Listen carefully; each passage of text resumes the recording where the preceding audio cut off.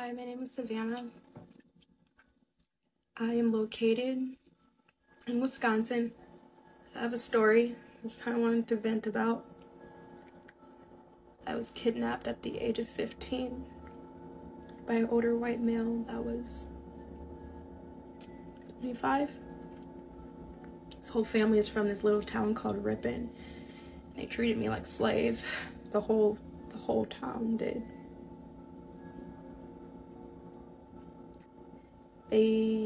He kept me in a room, like food under my door. I'm 23 now. I ended up having 2 kids with him at the age of 16 and 17. I got out. My 2 kids. The court system, they had a hearing without me, with him being with a minor, and they fined him $500 and didn't even tell me that there was a hearing. They had that hearing when I was 17. I found out when I was 18, and I wrote the judge that ordered that. And I said, hey, I didn't tell my story. He says, well, you were abandoned when you were a kid, and it was consensual, so we're not reopening it. Mind you, like I said, I got the 2 kids.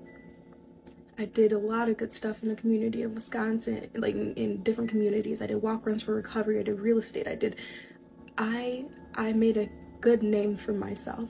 Did not get in trouble with the law. Mind you, they suspended my license before I can even get a license. The town of Ripon did, because they said it was truancy, but mind you, I was kidnapped.